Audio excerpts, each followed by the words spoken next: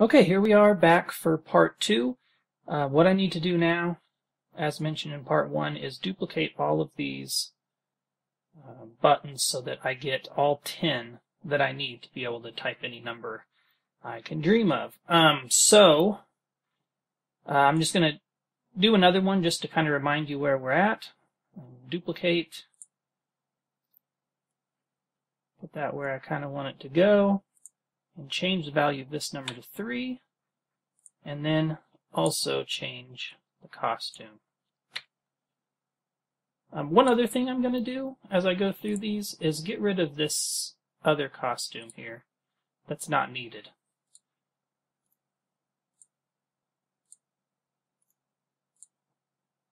Now when I duplicate this one, yeah, that costume's gone, so I don't have to worry about that anymore. So I'm going to do the rest of these really quickly, and I'll probably speed this up on the video.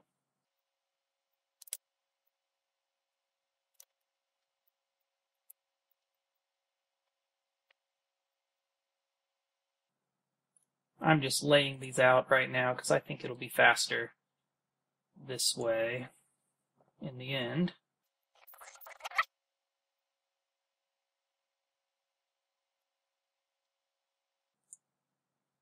Last number. This one gets called number 0. Don't forget that.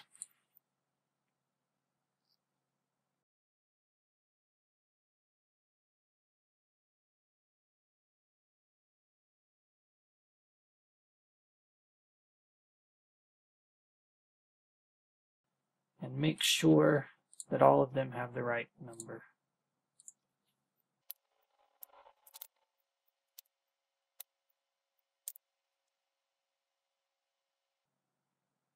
Okay, I think we're all set, so let's take a quick look and see if this allows us to type properly. 1, 2, 3, 4, 5, 6, 7, 8, 9, 0.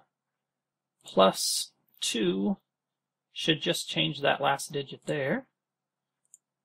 Yeah, perfect. Okay, so we're ready to continue on.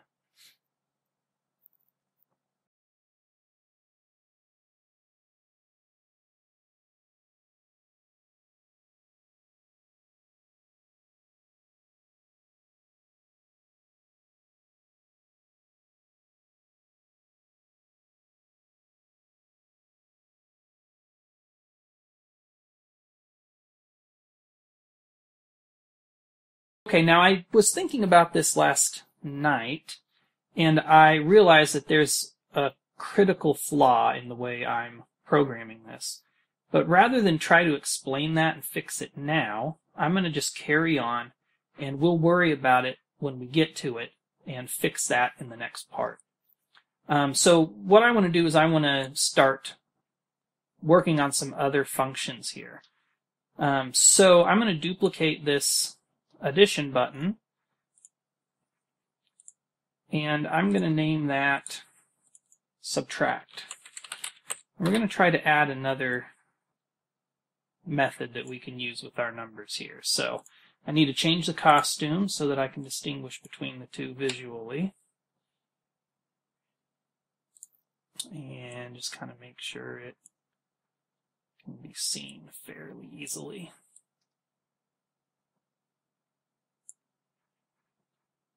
Okay, now in the scripts, all I should have to do is change this memory plus display so that instead it uses memory minus display.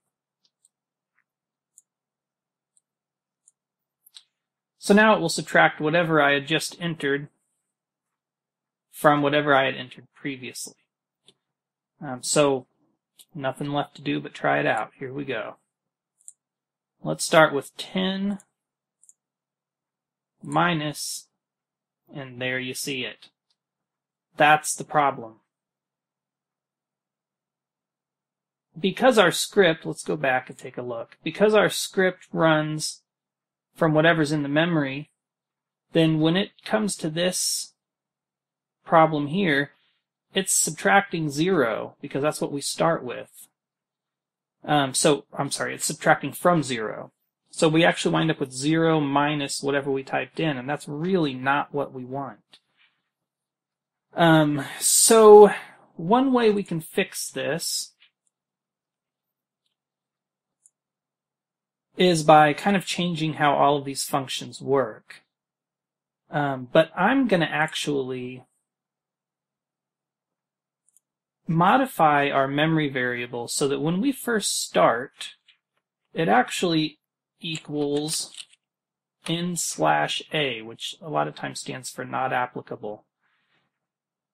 So now I can go back to my subtraction button and I can say I only want to perform this function if something else is true. So I want an if-else here. Okay, so I want to say if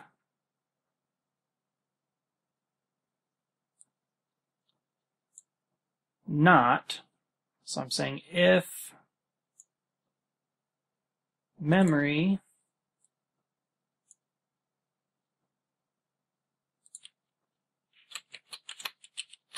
Okay, so what I've done here is I've used a standard equals operator to say memory equals n/a.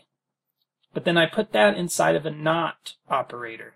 So that means if that's not true, then it will do this. So in other words, it won't subtract from 0 when we first start. But if we've got 0 in memory because of other operations we've done, we do want to subtract from 0. So all I need to do then is come up with another function here that will just set memory to what's in the display, so that if we've just started, whenever we hit the subtract button, it will just move what we typed in up to here.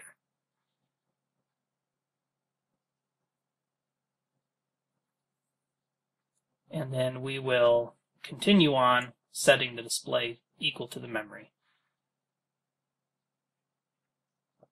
And because we've already set our should reset, everything should work now. So let's take a quick look. Green flag. We're going to do 10 minus 5. And I'm just going to hit the plus button, even though I think then that's going to add 5. But let's see. And it did. So I'm going to have to hit the minus button again.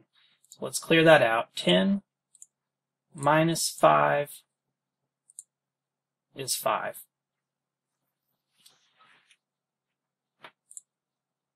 Okay, so we're still going to run into a little bit of trouble with this not feeling very familiar. But we can fix that. Again, we can fix that later. So right now I'm going to add an equals button. And the equals button will come in handy later. Actually, let's just do that later. For right now, let's move on and do a duplicate of subtraction and call it multiply. In the costumes, we will change that to, let's use an X instead of an asterisk. More people are familiar with that. Okay, so we put that up here. A little smaller. There we go. Now in our scripts, same thing is true. We still want to not multiply by 0 if it's the first time we've done it. So we need a new operator for our multiplication. Put in our memory, in our display. And so now this says memory times display. So if we give that a try, 5 times 5 should give us 25. Perfect.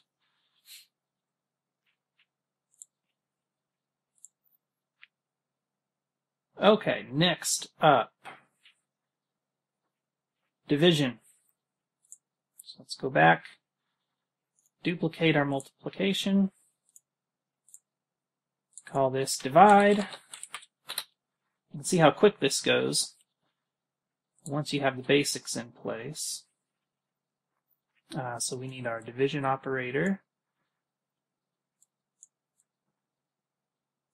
Now, one question is, how do we want to divide? Do we want to divide what's in the memory over what's in the display? And the answer is yes, because when we actually type it out, we will do 5 divided by 5, which would give us 1. So let's change the costume of this.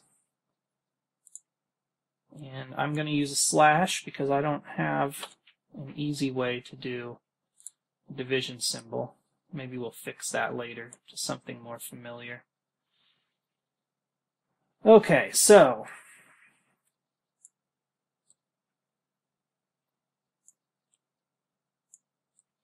this should be pretty simple now.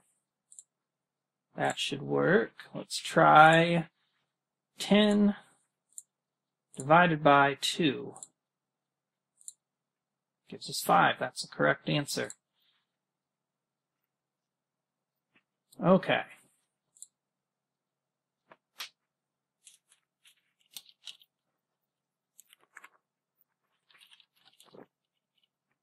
Sorry, I had to take a drink. Okay. That's a pretty good place to cut this video off. That's about 10 minutes, a little bit shorter than the last one, but maybe this will give you a chance to play around with those, fix them up a little bit, and see if you can figure out how we're going to fix the next problem, or even if you can identify what our next issue is going to be. I'll see you right back here for part 3.